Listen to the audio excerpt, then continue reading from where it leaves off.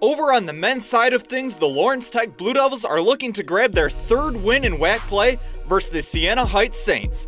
How will this much anticipated matchup turn out? Let's jump right into the action.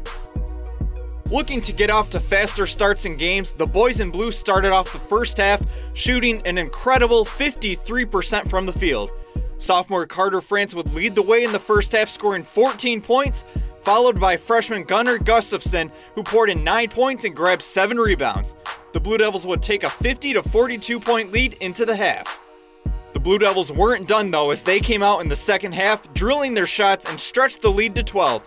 However, the Saints would begin to claw their way back into the game.